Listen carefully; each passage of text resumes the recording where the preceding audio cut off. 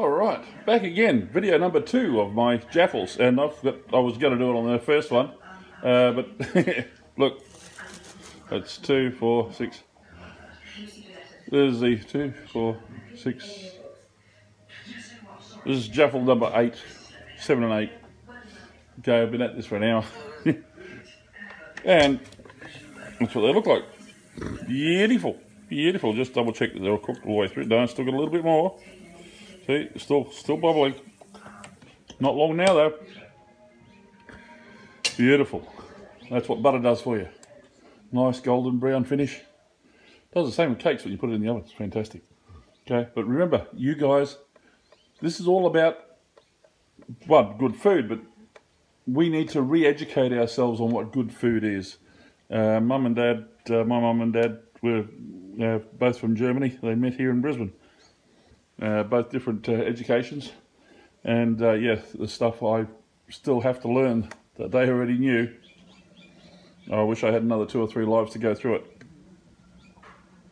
because there's no way I'm going to learn everything they knew. It's just, there's so much to learn. They were dynamic. But cooking, my father was a German pastry chef, and he taught Mum quite a bit, but Mum already knew quite a bit.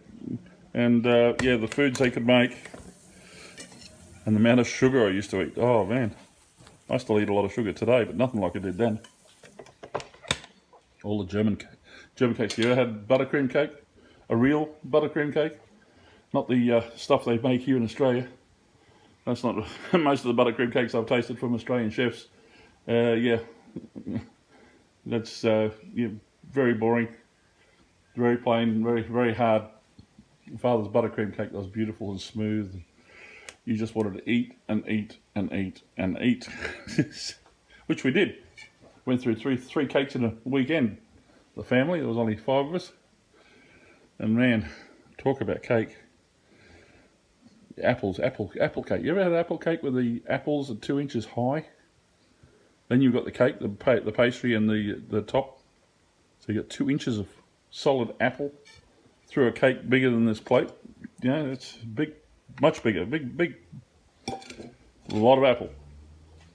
Today trying to find, I actually found a cake shop the other day that actually still uses real apple when they're cooking to make cakes, apple turnovers. They actually use real apple. There's only one cake shop I found, one left that I found here in Brisbane. All the rest are using that diced up apple, which half of it's choco. And you can tell which is which because apple goes yellow when it's cooked, choco stays white.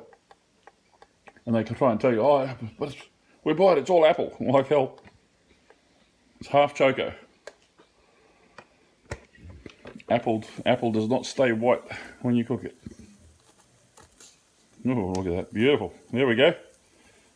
All right, I'll pull this over to the side here. Oh, look at that, too much butter under there. I'll have to clean that up in a little while. Get them out of there. Beautiful, beautiful. And that's right, we turn that off. We'll clean that up next time. And I slice these up. There we go. Look at that. Gorgeous. 2 eggs in each one. You can't do that with the one with a slice thing in it. Can't do it. Just doesn't work. Anyway, that's video number 2 in this one. Hope you enjoyed that. I know I will. I'm about to have that and have my iced coffee as well. I'm going to get my iced coffee out of the fridge. Okay.